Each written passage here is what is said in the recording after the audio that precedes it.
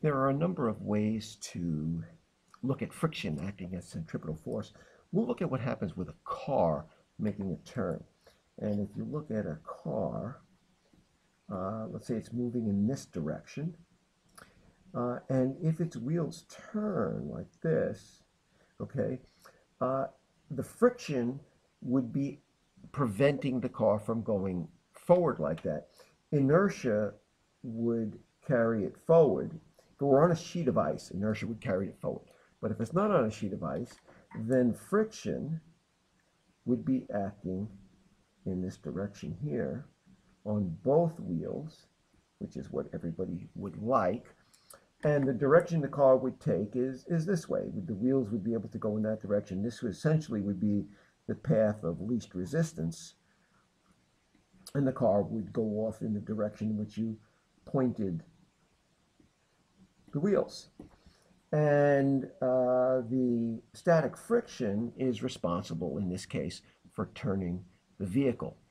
Um, if you were on, as I say, if you're on gravel, very loose gravel or ice, the car would just go straight. Let's look at it a little more detail. Here's a circular track, and the car is going around like this on a circular track. The friction would be acting pointed in like this, as the car goes around the track in the direction that the centripetal acceleration would be acting. If we take this track, now this track is, let's call this the view from above. Let's take a different look at the track. Let's look at the track like this. Here's the car here. The car is going into, there's the driver, the car is going into the page.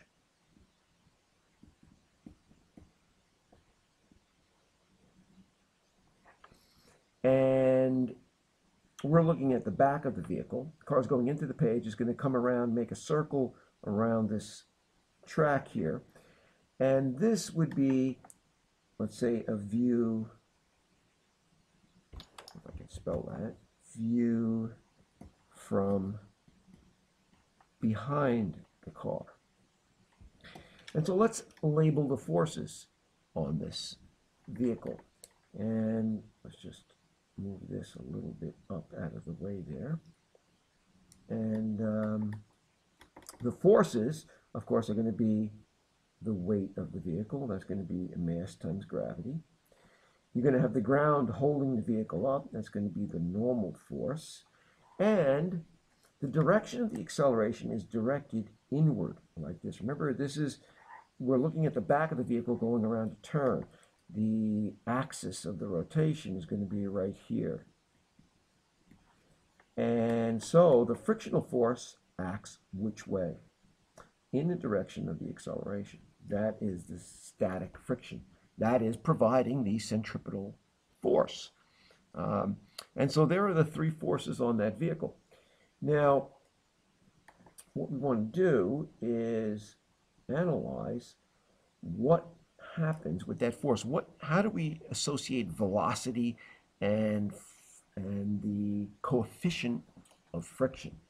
Let's see how we do that. If I take the sum of the forces in the x direction, and we'll call this the plus x direction because that's the direction of our acceleration. That will be plus y. So the sum of the forces in the x direction equals ma, but not just any a, centripetal a. It's a centripetal acceleration because that's the only acceleration present. We're assuming the car is traveling at a constant rate of speed. Well, the only force acting on it is the static friction, which is the centripetal force, and so that's m, and a sub c can be replaced by v squared divided by r. Okay. Well, we want to push the centripetal velocity to a maximum. So we want this to be the maximum static friction. And the maximum static friction is given by this equation. Fs max is going to equal mu sub s F sub n, mean normal force. Ordinarily, static friction is an inequality, if you recall. But this is the equation we're going to utilize, and so therefore we're going to sub in mu sub s F sub n equals mv squared over r. All right, so far, so good. But we don't really want the normal force. We want the values in terms of mass and gravity and things like that. And if you look at the diagram up here, you'll see that the normal force should be equal to mg, right? And so we have mu sub s times mass times gravity. We're replacing the F sub n with that, equals mv squared over r. And now you should see that on each side of the equation, what variable exists. If you said mass, you're correct. And so therefore we can cancel that m out, the m cancels, and we get mu sub s g equals v squared over r, or v squared equals mu sub s r g. Finally, we can then write that v equals the square root of the static coefficient of friction, the radius, times gravity. This is our equation. If you were a civil engineer, you would use this equation to determine what is the maximum velocity around a turn. Let's look at a quick example of this type of calculation. Let's say, let mu sub s between, I'll say, a tire, rubber tire, and the road is equal to 0.95. And also, let's say the radius of the turn is, we'll say, 50 meters. Okay, that's about 160, 170 feet. We want to find the maximum velocity at which we can take that turn.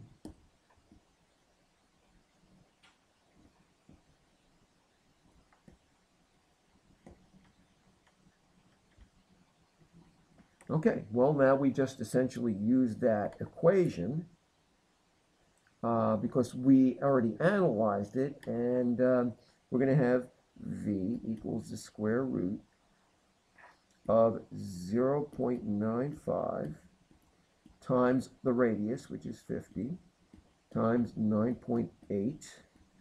And in terms of units, let's see what we're looking at here. 0.95 has no units. 50 is meters, and 9.8 is meters per second squared.